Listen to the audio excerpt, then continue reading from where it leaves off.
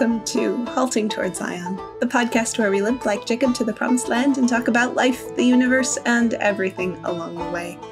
I'm Emily Maxon, here with Greg Uttinger and Brian Broom, and today we're talking about the lost empire of Assyria.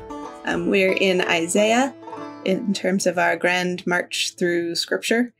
Last week we talked about conspiracy theory, and Assyria, as it turns out, is one more conspiracy in history. We'll talk a little bit about the New World Order that it was trying to form. But first, let's place it in history. Where did Assyria come from? Take us back to the beginning, won't you, Greg? Okay. All the way back to Genesis, not all the way back to 1. Genesis. We never get away from it, do we? Nope. After the story of Noah that most people are at least vaguely familiar with, certainly Christians ought to be, there are 2 chapters that very often we sort of skip through. One of them, chapter 10, it contains what's called the Table of Nations. It's a list. It's a sort of genealogy of whose children Shem, Ham, and Japheth were. Who did they begat? And then who did they begat? And what nations came of this? That's the one that most people say, I don't know these names. And there's obviously nothing of spiritual value here, so I will skip to chapter 11. And then you run into the Tower of Babel, which most people are familiar with, and that takes up about less than half of a chapter. And then you get more genealogy. So we skip ahead, brother, and run into Abraham, and now we're on familiar ground. But the Table of Nations does form a sort of literary visual background for everything that follows in the Old Testament. You remember in the old days when you went and watched a movie, well, in your case, when you watch an old movie on new technology, all the credits are up front. Mm-hmm. There was a simple reason for that. If you put them at the back, guess what people would do? No one will watch. No one will watch. Everyone will walk out of the theater. So no one would get credit, and obviously that's the worst thing. Yeah, I don't know. Are you among those? I know the Farshmans and the Uttingers and a few others are among those who are committed to staying to the last bitter end of the last credit that rolls. As recognition of all of these people were involved. We get to see what babies were born. And then I had a friend in college who would always stay. And it wasn't like he stated an expectation that we would always stay. We just always did. And that stuck with me. It entirely depends upon the movie in question. And I think Marvel trained us all very well to sit through the end of their movies. But mainly what I have here is an idea of a dig against bad movies where I will not sit through the ending of credits of movies I did not enjoy seeing. Well, yeah, that's perfectly reasonable. I mean, it's like tipping the waitress. If she did a good job, you should be nice. And if she didn't, well, stiffer. But the analogy there is you put those up, not merely to give credit where credit was due, but often your cast of characters would show up. So-and-so's playing so-and-so, someone plays so-and-so, so that as it begins, you would have some idea of who to expect to see. And that's the sort of the function of the Table of Nations. Yeah, it's great for those who study ethnography and ancient geography and all those kind of things. But in terms of the story of the Bible itself, we get to find out what peoples related to what peoples.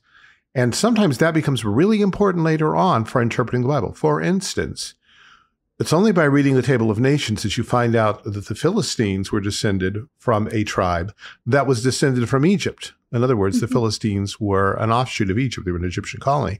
So when we get to the later parts of Genesis and beyond, every time we see Philistines, we should think, oh, these are Neo-Egyptians, and interpret the text in terms of that. God's bringing Egypt forward in the person of their avatars.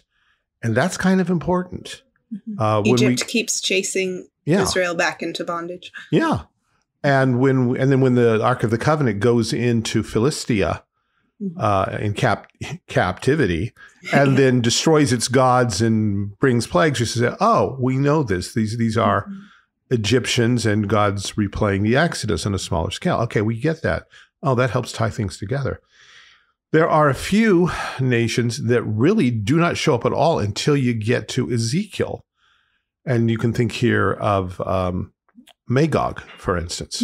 And anybody who studies eschatology knows Gog and Magog. Gog, and originally Gog is the prince of Magog. But the very fact that it's doesn't put in an appearance after the Table of Nations till Ezekiel means it wasn't one of the immediate neighbors, and therefore we're to understand in Ezekiel, the immediate neighbors God's already dealt with. Now the further off threats are coming, and God's going to deal with those too. And some of those names are not so much chosen to say, this or that nation is coming, but God's got everything. He took care of the close threats. He's going to get the distant threats. He's got all of the nations. Any nation that can rise up against you, God knows about. He's cataloged it.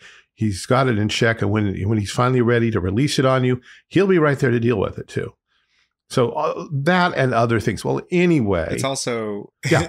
If we take, I forget exactly which psalm this phrasing shows up in, but I always love that, the nations are as dust on the scales. It's not even that, I've taken account of it. I've sent out, I've got my accountants ready. Mm-hmm. We've allocated the proper resources. It's like, yeah, we'll just send an angel at one point, if it becomes necessary.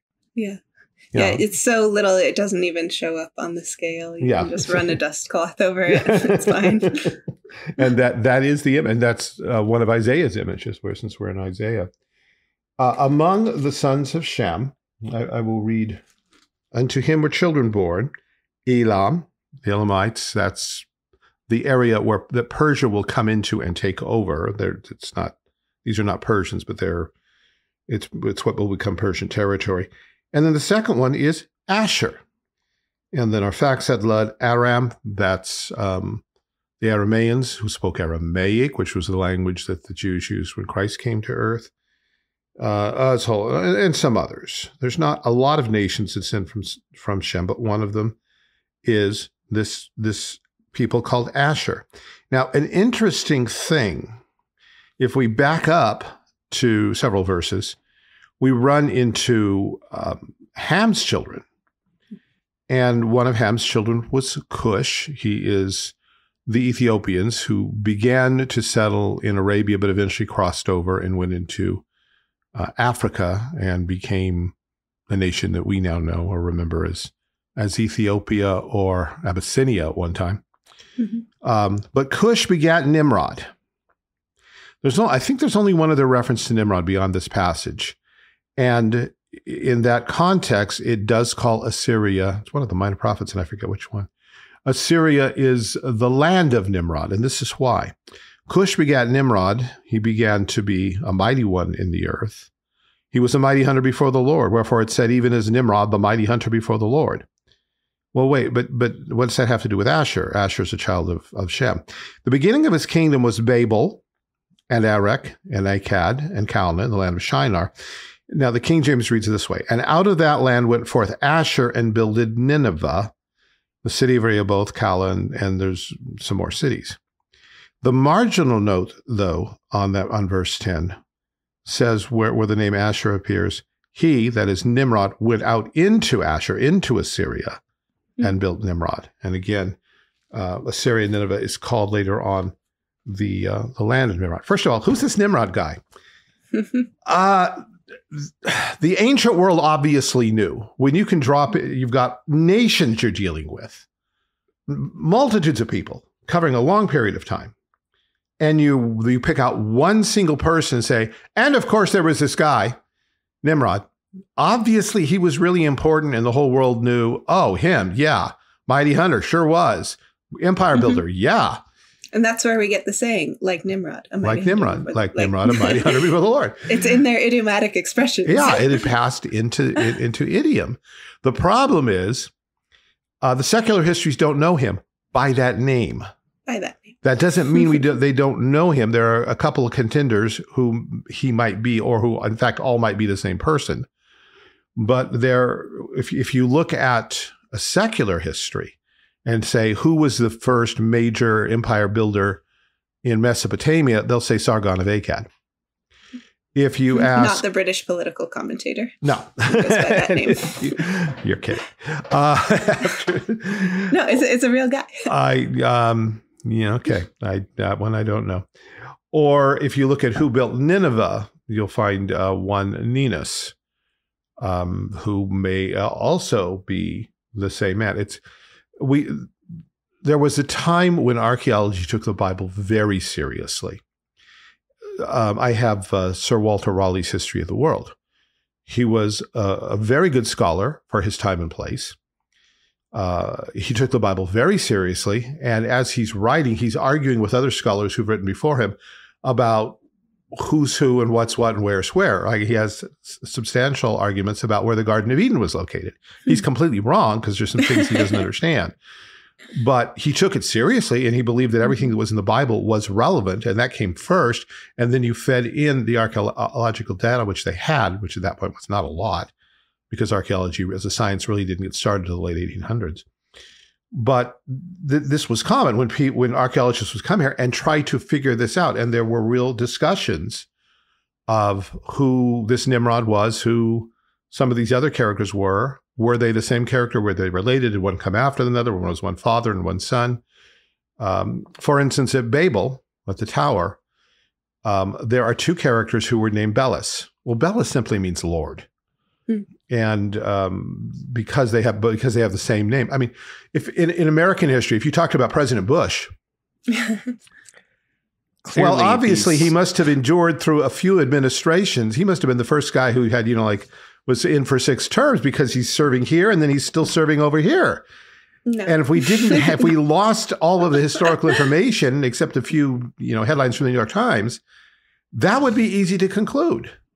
Until you realize, wait, one's a father, one's a son. There's all kinds of stuff that happened in between.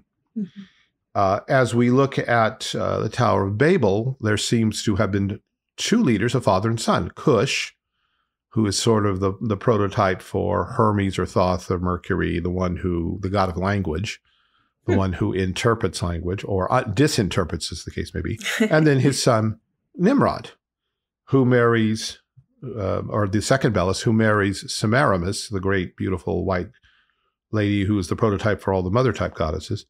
And these were 2 of the first dead monarchs to be deified. But there's so much there. Now, this was my original point. There's so much material there, but there are also so many holes. And archaeology today doesn't believe the Bible. So no one's going to go back and say, but wait, let's start with the Bible and use that as a framework and then try to fit the data into that. It's more, well, this is my theory, and I can prove it with selective ordering of archaeological detail. And the Bible, of course, is irrelevant archaeology. And then we can build our arguments. Well, it's not even just, we're not going to use the Bible as a framework. We're not even going to count it as a primary source. No, it doesn't count as a primary source. Because in the minds of most secular historians, it wasn't written until after the time of Ezra. Anything that it records before that was oral tradition or myth, or maybe a few random documents that some scribe found and put together. But no, it was not contemporary history written when the things happened. So the historians consider the Bible a relatively modern book, usually. And so Christians have not really been in a place to rethink archaeology and to do the investigations and to say, look, here are the holes that we need to fill if we're going to make sure our answers are right. Start looking, start reading, keep your eyes open, look for the new inscriptions that are just being translated. Look for side references in old books that everyone's ignored. Let's see if we can't put this together. Well, in the meantime, for our purposes, at least, it seems that this people, following their father, Asher, moved into the area around the river Tigris, what the Old Testament calls Hiddekel. And having settled there, along comes Nimrod and conquers it and imposes upon it what he had started, Babel, which is a vision of a one world order, symbolized by the ziggurat, whereby man can attain deity. We can build a civilization, a society, a culture that will get us to where the gods are.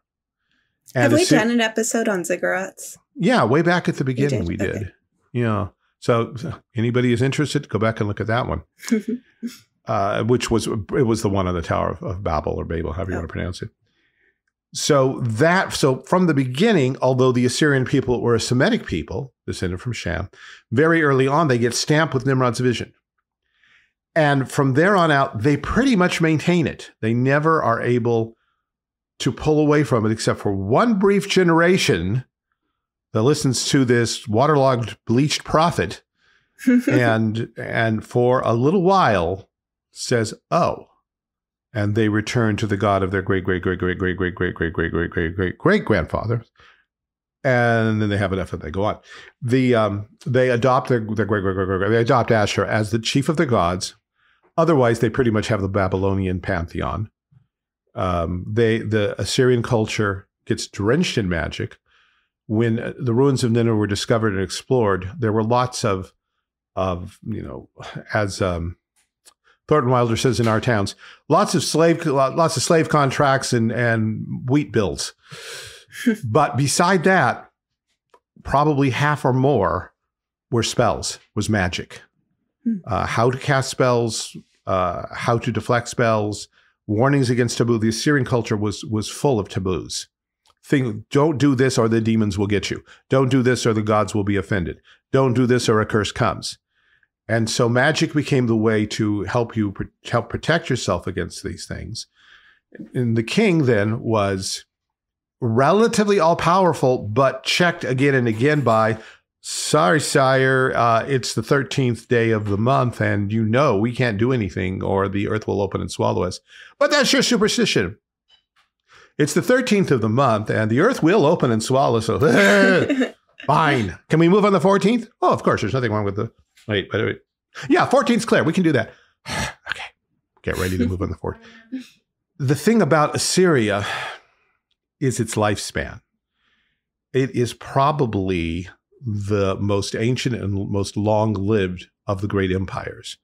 Because it's like Dracula, like he keeps coming back from the dead. And now he's in London. If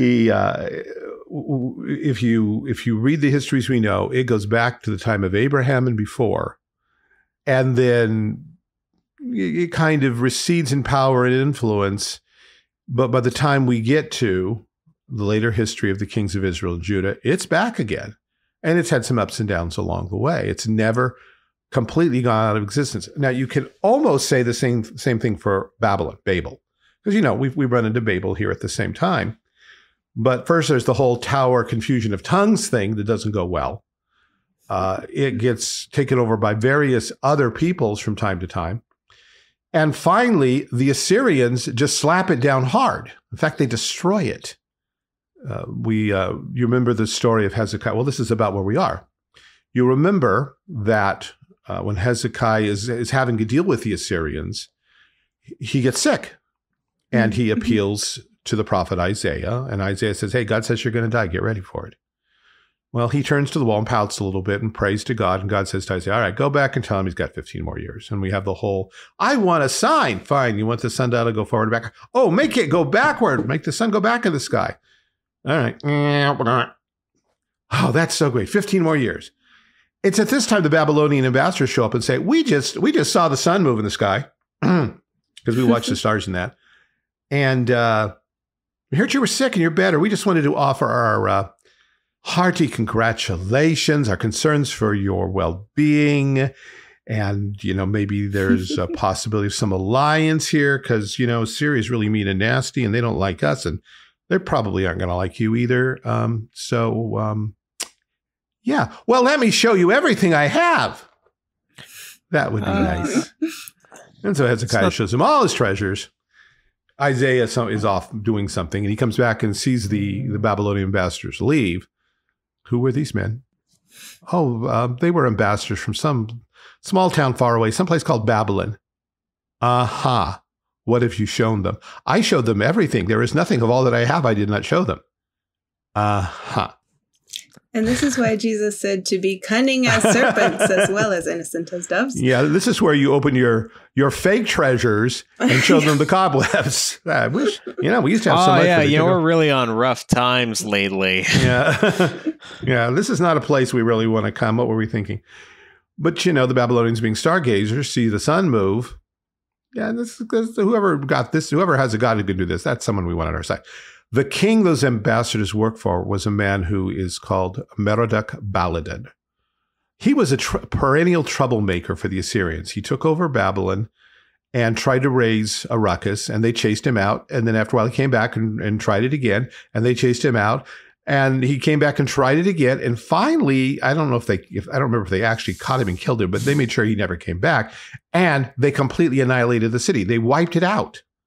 We're not doing that. We're not playing this game anymore. You're gone. There's nothing there anymore. And for a generation or two, it was just sand. But then in the days of Esarhaddon, the king who comes after Sennacherib and after Hezekiah and the kings we know, this Esarhaddon said, wouldn't it be nice to have a city there? Let's build one. And we'll get these people called Chaldeans to run it. It'll be great for trade and all that. And so Babylon gets rebuilt and thus becomes the center of the Neo-Babylonian or Chaldean Empire. Meanwhile, Assyria has kept ticking.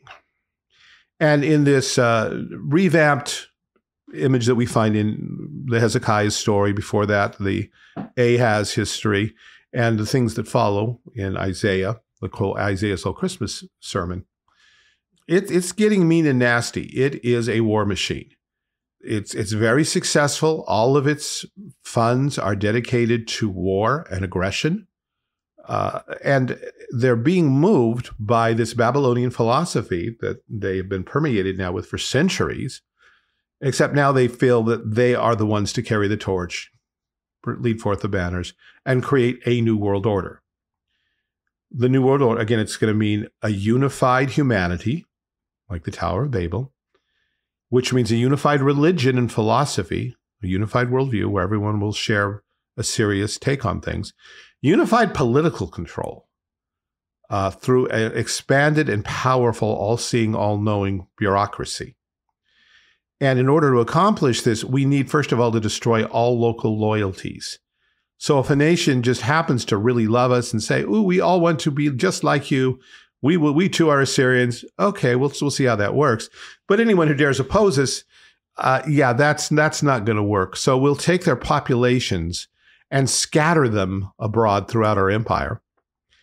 And I believe I said this maybe last time, that so what's going to happen, and what happened to the northern tribes, the northern Israel, is one day you wake up in your new locale and you find the neighbor on the right is Egyptian, the neighbor on the left is Syrian, the guy across the street is a Philistine, the guy around the corner comes from some place called Greece or something, and eventually you don't speak the same language, you don't have the same culture, you don't worship the same gods. You have one thing in common. You are citizens of the Assyrian Empire. And you work for them, and they make the rules. And there's no two ways about it. There's no nonsense about democracy or self-determination or any of that. Your homeland has been destroyed. It does not exist as your nation anymore. Your nation's gone. And that sends mass genocide. Because, God must be one. And so unity becomes absolutely essential to this Assyrian worldview. Diversity? No. There's no need for that. The other thing that went with this, I've hinted at it, they were ferocious. They used terror as one of their main weapons. If you opposed them, when the battle was over, they would often go out and find all the dead bodies, presumably dead, although I don't think they were picky about it, and then skin them. And they would take those human skins to the next city they were planning on attacking and nail them to the wall of the next city as a message. This is what's coming for you unless you open your gates right now and surrender to us. Is this by any chance the inspiration for the Reavers in Firefly? I do not know how much history he read, but very much possibly, yeah. So that sounds very familiar. Yeah, doesn't it? There's only so many wicked, horrible things you can do. And Assyria pretty much did them. Now, as we follow biblical history from here through Babylon to Media-Persia to Greece and to Rome, the same vision maintains, but with slightly different emphasis.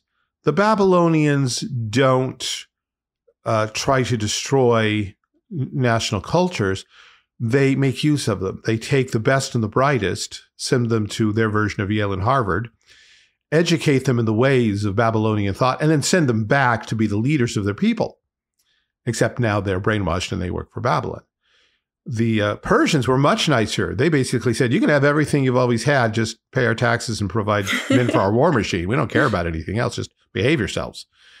which is why the Bible actually does look upon them with some favor. Greece, we all need to be good Greeks. Alexander didn't have much time to do with that. He was too busy fighting and then died, but his followers kind of insisted on. Yeah, Greek philosophy, not so much the religion, but the Greek philosophies, they were religious philosophies. Yeah. That's where we're going. Rome comes along and says, we don't care about much of anything. You can do whatever you want. Just there's one provision. You need to put a pinch of incense on this altar and say, this only works because Caesar is Lord. So you can have your religion, your churches, your whatever, once you get a license from the state. Once you admit the state, Caesar, is in control of everything by divine right, that's all we really need from you. Don't need any more. Just, get the 666 tattoo on your forehead and we're cool. So this new world order, this vision of one controlling worldview that's backed by politics and bureaucracy and armies, but also works subtly, well, not so much with Assyria, but works subtly through education to mind shift the population. This is what God's people were living through. And so when we look around today, and some of these things should sound real familiar, like, yesterday's headlines or tomorrow's, we need to understand that God's people have seen all this. They've seen it come and go. They've seen it in 5 different flavors. And at no point was God out of control. In fact, as Brian said earlier, the nations don't count. They are dust and less than dust. It's not that, and again, appreciate the way the angle Brian was taking. It's not simply that God says, oh, there's a threat to my people, I must do something. It's that God has set this up for the good of his people. Assyria came for the good of God's people. Babylon came for the good of God's people. Ultimately, for the good of the gospel, for the good of bringing Christ into the world. It was absolutely essential in the way that God had planned things that these nations rise to power and then fall on his time schedule. And God's people had to learn to accept that. As you read through particularly the minor prophets, but the latter parts of Isaiah, of Jeremiah, of Ezekiel, Daniel most certainly, this is an ongoing theme. And when you get to the Gospels, it's assumed. The Gospels open, and here's this new empire that we hadn't heard of before called Rome. And it's got Judea under its thumb. How could God possibly bring the Messiah about? Well, read the Gospels. Funny you should ask. Yeah, he needs Rome to be there because somebody has to declare him righteous and then kill him. And then someone has to destroy Israel and execute God's wrath. And then the stone has to come rolling down from Babylon to knock down the statue. Yeah, exactly. So God's people had to learn to walk by faith in the face of this. When we get to Isaiah and the Christmas sermon, Assyria is the political backdrop. Last time, actually the time before last, we saw that it is the Assyrian threat to the north that leads the northern kingdom, Israel, and their former enemy, Syria, Aram, to try to make a league and try to include Judah, and Judah won't go along. And so they decide they're going to attack Judah, subdue it, put in a puppet king, unite with Egypt, and form a large political bloc against Assyria. And the Christmas sermon begins with, that's not going to happen. Isaiah comes to tell King Ahaz. God's going to get rid of these 2 nations to the north. And you just need to trust me. And if you don't, then that's something else then, isn't it? But if you want a sign, I'll give you a sign anywhere. And Ahaz says, I will not ask, neither will I tempt the Lord. Great. Well, that's really arrogant. The Lord himself will give you a sign. A virgin will conceive and bear a son and call his name Emmanuel. In other words, God is at this point bypassing the Davidic line. Yes, somehow the Messiah will be the seed of David, but apparently not yours, because we don't need you, King Ahaz. We don't need your seed. We don't need your line. We don't need your political kingdom. All the things you think that God somehow finds necessary in you, you are out to lunch. God has this all planned, and you are no longer part of the plan. So then he brings up Assyria. Assyria is coming, and it's going to take out Syria. It's going to take out Israel. And then it's coming for you. Then we have a break, and we come back, and then the whole conspiracy thing. They're not listening, really, because God's saying, don't worry about Israel, and don't worry about Syria. But Assyria, Ashur, yeah, they're going to be a problem. But we're still scared of these two powers that are next door. They're confederate against us. They're conspiring against us. Conspiracies rule the world. And we saw last time, no, they don't. Not to say that they can't be effective in a limited sense, because God needs them to be effective sometimes. Sometimes not so much. He ordains that they are effective. He ordains that they are effective despite themselves. Despite that sin is stupid and sinners stab each other in the back routinely, God will let them prosper long enough to get done what he needs to get done. It's one thing for Satan to work with broken tools. He can't very well, but he tries really hard. God can use broken tools all he wants, because he can just hold them together until he's done, and then he lets go and they fall apart. And when you get to chapter 10, skipping 9 for the moment, Assyria again is brought to the fore. And the image here is, in fact, let me read a little bit. This is how the prophet, or how God describes Assyria. He turns to Assyria and says, this is chapter 10, verse 5. O Assyrian, the rod of my anger, and the staff in their hand is mine indignation. I will send him against a hypocritical nation, Judah, and against the people of my wrath will I give him a charge, to take the spoil, to take the prey, and to tread them down like the mire of the street. So God says, yeah, Assyria is just a rod in my hand so I can discipline my people, and it's really going to hurt. However, the Assyrians, that's not what's in their minds. Howbeit he, Assyria, meaneth not so, neither doth his heart think so. But it's in his heart to destroy and cut off nations, not a few. For he saith, are not my princes altogether kings? Is not Calno as Carchemish? Is not Hamath as... They're comparing cities that they have conquered with cities they want to conquer. Is not Samaria as Damascus? They'd taken out Damascus. Samaria is about to go. As my hand hath found the kingdoms of the idols, whose graven images did excel them of Jerusalem and Samaria, shall I not, as I have done to Samaria and her idols, so do to Jerusalem and her idols? Wait, Jerusalem's not supposed to have idols.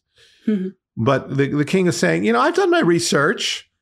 All these towns, one by one, have fallen. And Samaria is not much better than Damascus, and Jerusalem's no better than Samaria. In fact, their idols aren't as impressive. They're not as big. They're not as colossal. They don't have so much gold. And Jerusalem's idols are rather poor and pathetic anyway. Jerusalem wasn't supposed to have idols. Wherefore it shall come to pass that when the Lord hath performed his whole work upon Mount Zion and on Jerusalem, I will punish the fruit of the stout heart of the king of Assyria and the glory of his high looks. For he says, by the strength of my hand I have done it, and by my wisdom, for I am prudent. I have removed the bounds of the people, the forced translocation. I've robbed their treasures. I've put down the inhabitants like a valiant man, and my hand hath found as a nest the riches of the people, and as one gathereth eggs that are left, have I gathered all the earth, and there was none that moved a wing or opened his mouth or peeped. Shall the axe boast itself against him that heweth therewith? Or shall the saw magnify itself against him that shaketh it? As if the rod would shake itself against them that lift it up, or the staff should lift up itself as if it were no wood. So God's response is, wait, I said you're the rod in my hand, you're an axe. Axes don't turn around and start chopping the people who are holding them. The people who hold them are in charge, and I'm holding you, and I'm going to use you for a purpose. I've used you for a purpose. But when I'm done, watch out. Therefore shall the Lord of hosts, send among his fat ones leanness, and under his glory he shall kindle a burning, like the burning of a fire, and the light of Israel shall be for a fire, and his Holy One for a flame, and it shall burn and devour his thorns and briars in one day, and shall consume the glory of his forest and his fruitful field, both body and soul, and they shall be as when a standard bearer fainteth. The image here is between what Assyria does and what's going to happen to it through the agency of God's providence and his people. The whole Middle East is going to, once this beautiful forest, in a figure like Lebanon, is going to be left so there's hardly anything, the image of a standard bearer fainting. The guy who holds up that big flag or banner that marks where the emperor is. And imagine you see it and it begins to totter and to sway, and eventually, boom, falls down. And that's how the great kingdoms of the Middle East are going to look. You look and, oh, look, there's one. Oh, wait, it's tottering. Oh, it just fell down. Oh, no, it's gone already. Oh, ooh, that one's on fire. Oh, it's all they're going to look across the Middle East, and there's not going to be much left. The rest of the trees of his forest shall be few, that a child may write them. And it goes on in that theme for a little while. The Middle East is a forest. Assyria is coming along as an axe, is chopping things down, but he gets cocky, so God takes the axe and turns it on itself and takes down the whole forest until there's hardly anything left at all. The Middle East is going to be a wasteland. Now you ask, how is this good news? Well, you were all concerned about Assyria, right? Good news. Assyria is the least of your worries. Yeah, that's. But how can God possibly fulfill his promises now? In chapter 11, then, we come to the pinnacle of the Christmas sermon. He bids us look out over this forest, this bunch of stumps. And he says, there shall come forth a rod out of the stem, or out of the root of Jesse, and a branch shall grow out of his roots. Look, see that stump over there in the middle of Judah?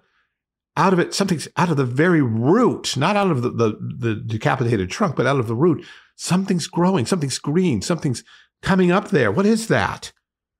The Spirit of the Lord shall rest upon him, the Spirit of wisdom and understanding, the Spirit of counsel and might, the Spirit of knowledge and of the fear of the Lord, and shall make him of quick understanding in the fear of the Lord. He shall not judge after the sight of his eyes, neither reprove after the hearing of his ears. But with righteousness he shall judge the poor, reprove with equity for the meek of the earth. He shall smite the earth with the rod of his mouth, and with the breath of his lips he shall slay the wicked. Righteousness shall be the girdle of his loins, faithfulness the girdle of his reins. The wolf also shall dwell with the lamb, the leopard shall lie down with the kid, the calf, the young lion, and the fatling together. A little child shall lead them. The cow and the bear shall feed. Their young ones shall lie down together. The lion shall eat straw like the ox, and the sucking child shall play on the hole of the aspen. The weaned child shall put his hand on the cockatrice's den. They shall not hurt nor destroy in all my holy mountain.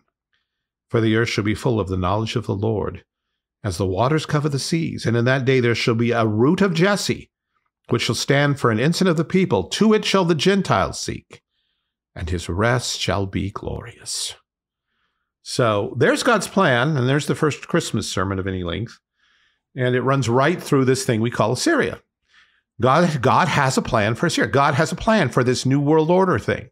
God has a plan for this massive empire that is one vast war machine that seems to be taking over everything everywhere. Nothing could possibly stop it. God will stop it when he's ready. Now, as we were talking before we started the podcast, I did mention, and I think I made an allusion to it earlier, there was a time when God did put it on hold for a generation. That was when Jonah went to Nineveh. Nineveh was the capital. And for one generation, Nineveh repented because that was part of God's plan. He needed for the judgment to come, not quite yet. He needed one generation. And so he converted an entire people and saved horrible, horrible people. And then he let them go back to their ways in the next generation. And so this whole thing of Assyria is taking us through 2 Kings, 2 Chronicles, Jonah, also Nahum describes the final downfall of Assyria when there is no repentance. And when it's all gone, when it's all done and all gone, it just evaporated from history. Nineveh was abandoned, buried. The other major Assyrian cities were lost. The deserts reclaimed them. So that by the time we get to the late 1800s, liberal critics of the Bible were saying, Assyrians, there were never any such people. We've never heard of them. There's no significant reference any place except people maybe quoting the Bible. It's just the Bible made this one up wholesale. These people did not exist, this Nineveh place. It's a figment of religious fanaticism from just before the time of Christ. Didn't happen, didn't exist. And then one young man, de l'Entente, on his way to the Far East, at the height of the British Empire, to look for a job, stumbled across this town called Mosul and was told, on the other side of the river, on the side of the Tigris, that big mound over there, don't go there. The demons come out at night. There are weird things there. You don't want to go there, Englishman. It's scary. So, of course, like any good young Englishman of about 20-something, he goes there and starts digging around, and in time begins to find artifacts. And then eventually hires native diggers, and they start uncovering huge statues, winged lions with the heads of kings. And so he discovered Nineveh. The man's name was Henry David Laird, who I've mentioned on other occasions, and whose biography I'm going to recommend in our recommendations. But by the time they were done excavating and I'm tempted to say looting the ruins, because most of the stuff went to the British Museum, which is where I first saw a lot of the stuff. Some of it eventually went to the Louvre, because fortunately Nineveh's not around to ask for it back. It became the Assyrians, the library of clay tablets that they left behind. Cuneiform was discovered, translated. We now probably know more about Nineveh and the Assyrian Empire than we do about most other empires of that time, because the desert sands just preserved it all until the time was right for God to say, yeah, look at this. Hey, look at this cool thing I made that you forgot about. Oh, I heard people were doubting me. Yeah. And so you don't see that as in things the Bible got wrong. You don't see that one anymore. It's gone the way of lots of things. Time, archaeology have showed that the Bible knew exactly what it was talking about. In terms, again, of just personal piety. I have lived through a couple generations now, the one before mine and my own, seeing a little bit of it in the generation that you are at the head of, and my students are somewhere in the middle. This fearfulness of conspiracies, of power blocks, of a new world order. I've mentioned before, my father was a conspiracy theorist, or at least he read all the literature that came out of those circles. And that's where I got to know things I probably would maybe be just as well not knowing about. Hopefully God will use it in some sense. But there was this constant, the other side's powerful. There's conspiracies, there's armies, there's a will to win, and American people are soft and stupid. And if we could only educate them, but they won't listen. And before long, I don't know how many times I was told as a young man growing up that I would live to see the fall of the United States. It was just a sort of a foregone conclusion, because the other side was strong, we were weak, we wouldn't stand up to them, and sooner or later, either simply by inner corruption, the communist conspiracy putting people in progressively higher places until they could just take the government, or by outside threat, they had more missiles. All they had to do was knock out ours in one round and then hold us hostage. That way or some other way, I was told I would see the United States fall during my lifetime, during my young lifetime. You know what it's like to grow up in the shadow of that? And if I hadn't been studying biblical prophecy from a very different perspective at that time, that could have been very traumatizing, very frightening, very, well, this is the end of history. Why should I do anything? My life's going nowhere. I'm never going to live in a free land or have children in a free land. Let's just give it all up. And there are still people today who look at modern conditions and say, well, let's just give it up. The only solution is for Jesus to come back. They actually cannot conceive of any alternative to the bad guys winning, taking over, sending us all to, slave camps or execution chambers, but the return of Jesus. And there are some who are willing to admit that Jesus may not come until after all that's happened. There are others who say, well, we're America, we don't suffer. We're obviously out of here real fast. Our friend Josh, who teaches at the school, hi Josh, if you're listening, walked into our drama classroom, which might have contained his fifth grade class. He wasn't sure. He was looking for them. He said, "My fifth graders, right? Yeah, my fifth graders have all been raptured. I don't know where they are." I went to my room and there was no one there, and now you guys are here, and I don't know what's going on. And he went out saying something like, "So Kirk Cameron was right all along," and we're around the corner. Get with the times. It's Nicolas Cage now. Yeah. That was a remake. Yeah, I forgot. I've never seen that. Have you seen that particular version? No. Nope. No. I was already forced to sit through the first one. Oh. My mom was reflecting on that phenomenon recently, where she says, when I was a kid, all the news was Russia's got the bombs. We're going to hide under our desks. We're going to do the drills, everything. Yeah. And then we went out and played, had a normal outside childhood. Yeah. People don't do that anymore. No. So the terror that the next generation lives in isn't as mitigated even as it was in your day. No.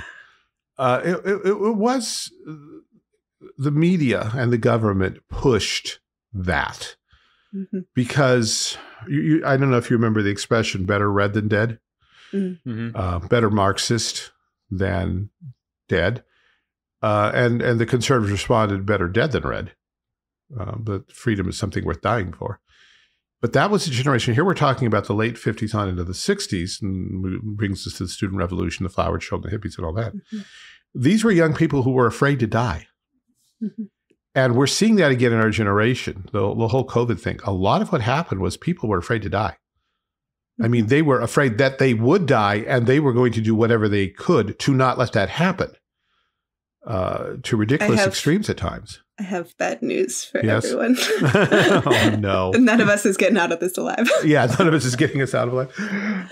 Did I tell you this joke? If it counts as a joke, my wife and I were watching some stand-up comedian. He based his routine on statistics, which has got to be a weird way of doing stand-up comedy, but it was mildly humorous.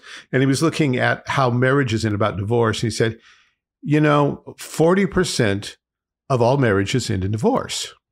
I don't know if that's a true statistic, but that's the one he gave.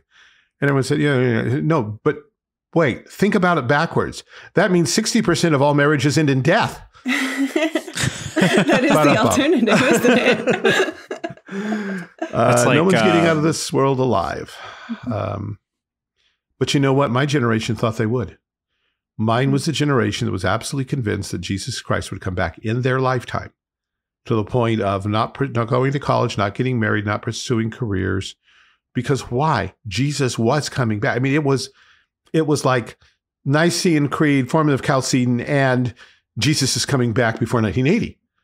It was as seriously believed. And if you didn't believe it, then, I'm sorry, you're one of those kind of Christians. I didn't know you were liberal. Because a literal interpretation, they thought, meant inevitably that Jesus was coming back within my generation. It'd be interesting to go to some of those people now and say, has your eschatology changed? Oftentimes it hasn't. They just keep blindly pushing the goalposts. Okay, so it wasn't 1980. It was 2010. No, 2020. Well, sometime within my generation, maybe isn't 40 years. It's more like 70 years. Maybe a generation is like 100 years. Maybe it's, generationally something-ish. But the one certainty is that it's not worth investing in a retirement fund. Oh, that, yeah. Oh, my. Because Jesus that would be an back. act of disbelief. Yeah. That's where we ended up. The young man who visited our Bible study the other day was seems like a very nice young man. He was, but he's from a Slavic country, shall we say, from a Slavic background, Slavic church, and he very much appreciated our Bible study. But at the end, as we were just asking him questions about his own background, which was quite interesting. He began to pick up the traditional dispensational line about the future of Russia. Russia's going to rise and be a major power. It's going to invade Israel. Israel's going to respond. And this is what's described in Ezekiel and in Daniel 11. And it was amazing to see this thing that was brewed in America mostly, then got transported across the seas to non-American nations, non-English speaking nations, and put roots there. And then these people have come back and they're as sure of our stupid ideas as we are. And it's very sad, rather than the hope we could have given them. He described the time when the Iron Curtain came down and the Soviet Union fell, and the Christian churches in the surrounding former satellites were sending in missionaries. I did not know that had happened. Praise God. But they're sending in missionaries who, again, have a basic dispensational mindset, which means this is temporary. And one day Russia will rise and invade Israel and set off the sequence that leads to Armageddon. So I don't know if we'll ever get as far as talking about some of those things. Maybe we should. Maybe someplace there should be something people can point to and say, here's an alternative exposition of Ezekiel that doesn't include Russia. Because most people say, no, that's what that's about, right? Magog, that's Meshach. Meshach is Moscow. Tubal is Tobolsk. No, they're not actually, but it's not enough for me to say they're not, because it's very deeply ingrained in people who study prophecy from that perspective. Yeah. I mean, the good news to that is it's so deep that you can correct it before you get there, in a sense, if you have time. If you have time. That's the struggle, is having time. But eschatology is the ultimate things, not because it's the end of the world things, but because it's the last thing you get to, Well, it's the last thing you get to, except that it's the first thing you get to. Mm-hmm. I mean, eschatology is simply God wins. We make that joke, I've read the end of the book, God wins. Yes. What does winning look like? And when we know that, then suddenly everything that leads up to it makes sense. Mm-hmm. If you read, the final script for some future Star Wars movie, and it said, and the galaxy all died that day, we would say, what? No, wait, what? No, that's not the story. Or if we read a Jane Austen novel, and so all of the sisters took poison and died together. No, Jane Austen doesn't end that way. Well, neither does the Bible. And so the end is in the beginning, and the beginning is in the end. And the whole question is, what kind of God do we have anyway? Does God abandon the plan he set before humanity, or does he find an even cooler, better, neater way to bring it to pass in an even bigger way than he originally said? Or did God just give up and add, let's save some souls from heaven? Close enough. It's close enough. So eschatology does matter, but it's the fruit of your soteriology and your theology. What kind of God do we have? And what exactly is the salvation business? When we know that, then that's going to lead us into the resurrection. It's also going to show us where history's going. So this was something I was going to ask you all about, and I'll ask you another time. But I think at some point we probably should stop and just talk to our audience and say, this is why we think we're doing what we're doing. I think that'd be a great podcast. And so maybe not next time or the time after, but sometime before too long. Let's think about doing that.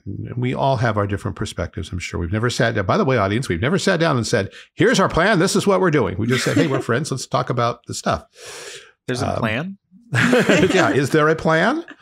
Well, I kind of have one, but I've never tried to impose anything on you two or any of our visitors. So one of my daughters was trying to figure out her calling and whether or not she's called to be a Christian school teacher and such. And she just was kind of going frantic. And her mom said, well, why don't you ask your dad why he's a Christian school teacher, or at least why he does what he does?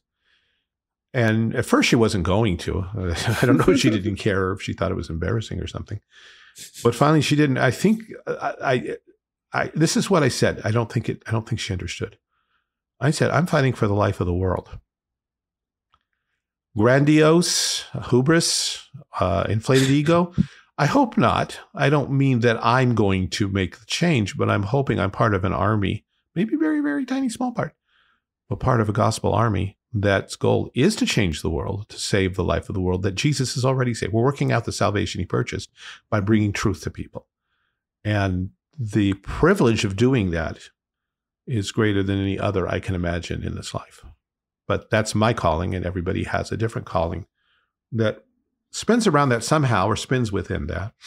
And so sometimes I'd like you to think about why are you doing this, and what do you hope this is going to accomplish? And if it's just talking to good friends about our Lord, that's still a pretty good answer. Yeah. So anyway, I think that's where we can leave it. This stuff is practical. It does affect how you think about the world, how you read the headlines. It's a question of what your faith looks like. Are you afraid of men? Are you afraid of nations and empires? Are you afraid of conspiracies? Are you afraid of takeovers? Or do you really believe that God's God and that he not only can deal with this, they're here because he wants them here. He's got a plan for them. And when that plan's done, he'll get rid of them. They're never the threat. The person we ought to be afraid of is God himself. There's even a whole verse about that. Fear not the one who can kill the body. Yeah. But fear the one who can destroy both body and soul. Exactly. Yeah. And that's in the New Testament. Ha, ha. What? All right. We should wrap up and do some rapid fire recommendations.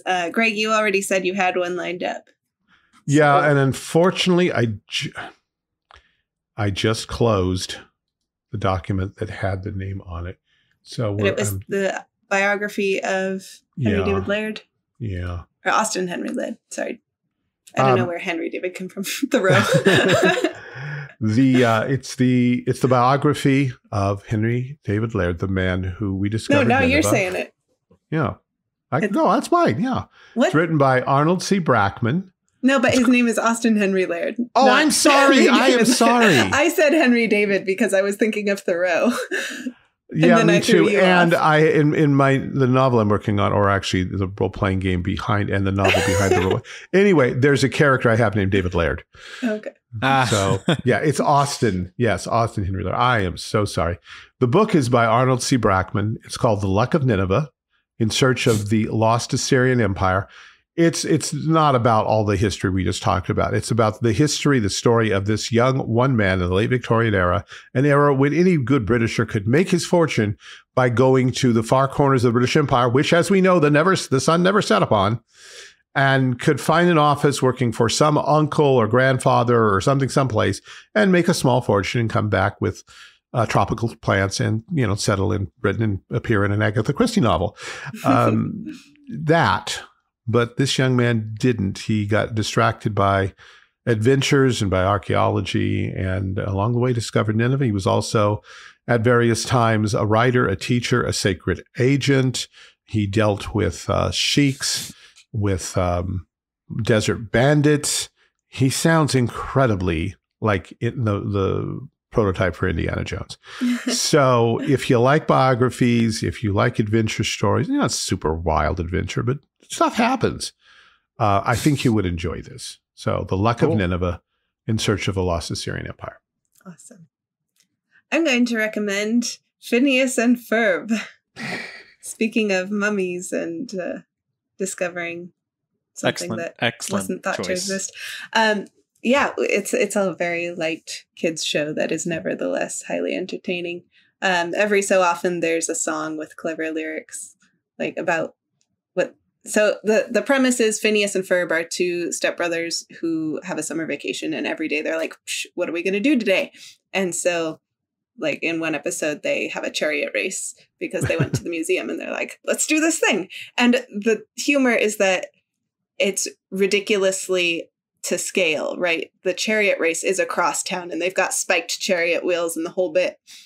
And the sister is always trying to tell on the brothers, say, Mom, look what they're doing. They're making a total mess. This is so dangerous. Get them in trouble. But due to circumstances, it always vanishes by the time Mom comes to actually look.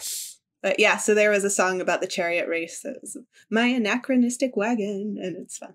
Okay. I still think one of my favorite lines is a little throwaway line. They basically filled a pool with Jell-O mix and made it into something bouncy. And at one point it gets hit because part of the show's other plot line is always about a secret agent platypus fighting an evil genius. And the evil genius always has some kind of innator. So he has an evil innator ray, and it hits the pool of Jell-O and it turns into a monster and walks off. And Phineas turns to the group of his friends and goes, all right, who added the evil powder? And everyone looks at Raj, the Indian kid, and goes, it's curry. It's not inherently evil. Okay, you're getting me interested now. Yeah, it's fun. It's like where can you find this? 10-minute episodes. It's available not for free. I think it's on Disney Amazon. Plus now. Oh, sure, if you're giving Disney money. Which is fine, a fine thing to do. I just don't. Sure. So, yeah, I'm not currently giving Disney money, so whatever. I have two recommendations. The first one is I'm going to recommend, if you're going to hold to modern doctrinal statements, you should also hold to historic doctrinal statements like the creeds. This sounds like a subtweet. It's very much a subtweet. There's a group of a handful of people I can think of. I will not name them right now, who throw a lot of shade at things like the Apostles' Creed, the Nicene Creed, the Constantinopolitan Creed, the Chalcedonian definition, because they're adding to Scripture, and you shouldn't use them as standards. But then they're also out here, talking about Nashville statements and Chicago statements on inerrancy and et cetera. And those things are all fine. So it turns out the early church was also facing problems and having to say things about them. Yeah, they were, and they should be listened to. So that's the first recommendation. And the second one is I just finished listening to the audiobook, which is read by the author of Carl Trueman's Rise and Triumph of the Modern Self, and it's phenomenal. Very brilliant. He doesn't really stop at any one point to be like, and this is why it's wrong according to Christianity. It's very much just a historical account of Descartes to Rousseau through the 19th century Romantics to the modern that sounds fascinating. Of what self-identity is in the West, and it's fun. It's really interesting. So that's my second recommendation. So what's the title again? Because I think I need this. The Rise and Triumph of the Modern Self, Carl Trueman. Okay, I'll remember Carl Trueman. Okay, awesome, cool. Well, thank you guys so much for this conversation. It's been a pleasure. I look forward to next week. Thank you also to David, our producer, and my lawfully wedded husband. Thanks also to you, our listeners. We appreciate you tuning in. Hope you've enjoyed this show as much as we enjoyed making it.